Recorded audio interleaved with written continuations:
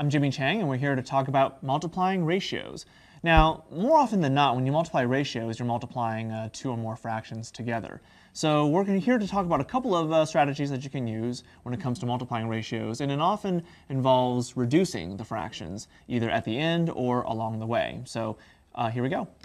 Now, let's just say when you multiply two ratios, suppose you have 3/4 times 2/5. Now, one thing that you can do is you can multiply first and reduce later. So let's just go with that route.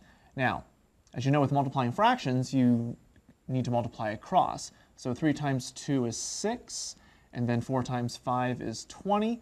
Now, where you go from here is you just got to ask yourself, can this fraction be reduced? So what you want to think about is look at the 6 and look at the 20 and ask yourself, well, do 6 and 20 have any numbers that they have in common?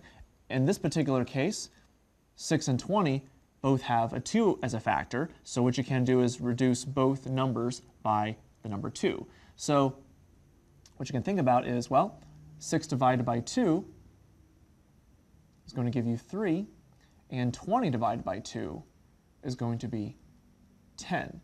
So 6/20ths is another way of saying 3/10. Just to keep in mind, if you reduce numbers, you have to reduce both the numerator and the denominator. Now, the other approach is you can reduce prior to finishing the problem. So suppose you have something like 2/3 times 12/15. Now, what you want to think about is, may I cancel or reduce in terms of a numerator or in the denominator? So in other words, looking at the numerators, will any of the numbers reduce with any of the denominators? You can what we call cross-cancel or directly cancel. Now, as you can tell, 2 does not reduce with the 3, and 2 does not reduce the 15, so nothing can be done with the 2 right now. But if you take a look at the 12 and the 3 will reduce. In fact, 12 divided by 3 is going to give you 4.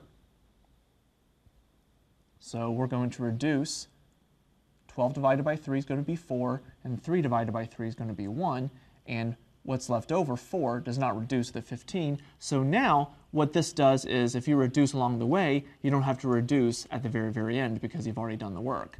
So what you have to do now is simply multiply across with the modified numbers. So 2 times 4 is going to give you 8, and 1 times 15 is going to be 15. So in actuality, 2/3 times 12/15 after the reductions gives you 8/15. So whether to reduce at the end or reduce along the way, it's completely up to you as long as you get it in simplified form. So I'm Jimmy Chang, and that's multiplying ratios.